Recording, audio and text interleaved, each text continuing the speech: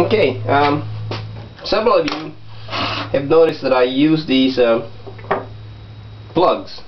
They're a 2-inch expansion plug. You can get your local hardware store. It's a 2-inch Schedule 40 pipe. You could use this thing and just put it in here, and it was its main purpose actually is to crank down on it. Okay, but as you know that your standard household is not pipe is not getting any hotter than the outside temperature, if not cooler. So since our cell or the reservoir or the solution in it does acquire some temperature anywhere from 80 to 125 degrees, I saw this done in another video with another experimenter shared with us. He took a coupling and just a regular 2-inch coupling, you know, it goes in here, and of course another pipe will go on the other side.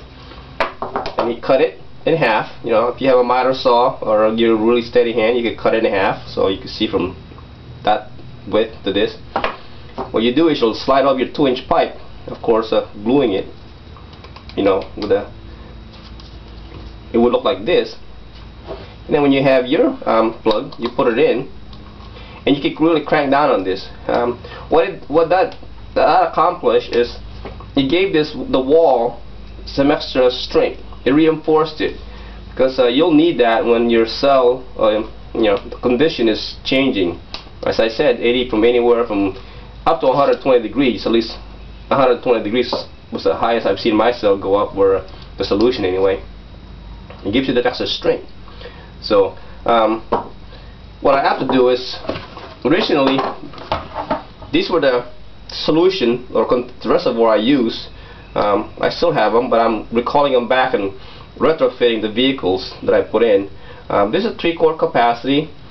You could fill this thing about 2 quarts and maybe 2.5, and you'll end up with a water line about here. But if you put them on a vehicle that's got a very stiff suspension, you know, towing car package, like some of the F-150 I've installed them on, the water will kind of has a wave effect in here driving around, and eventually, if this was my exit hole for the gas, some of the water gets picked up and get pushed out to your bubbler, which I've seen done, and I'm really not happy with that. So I elected to go another route.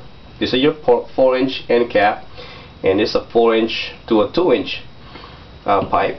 So my reservoirs are 12 inches tall, you know, so from here, and the outlet, of course, what's prompted me to do this is it will look like this. Of course, it'll be a little shorter. I'll cut this down to where all you see is pretty much the reinforcement coupling will look like this, and then look like that.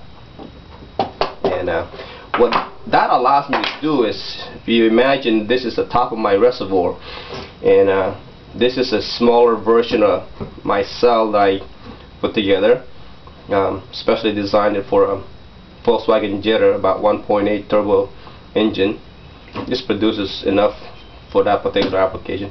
Anyway, so you can see the exit hose. I could put a fitting in here, and then do the same thing on the other side on my dual cell application. And on the back side, I could put another fitting for the exit to go to my bubbler. So going this route gave me the flexibility with my installation.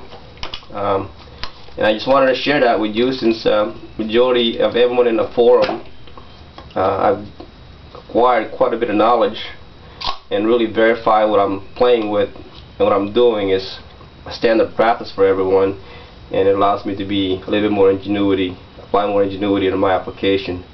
So this works well, and the other benefit of going this route, the hardware stores 3 blocks where I live. This I ordered 20 of these things. I waited 3 weeks.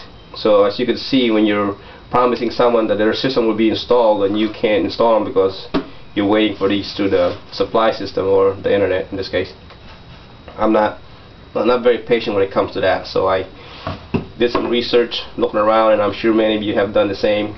You want easy access to your material, and that's what I've got. And this is now my flagship, so to speak, reservoir. I could make this thing to several configurations. but the tools have developed so far from most of the V8s.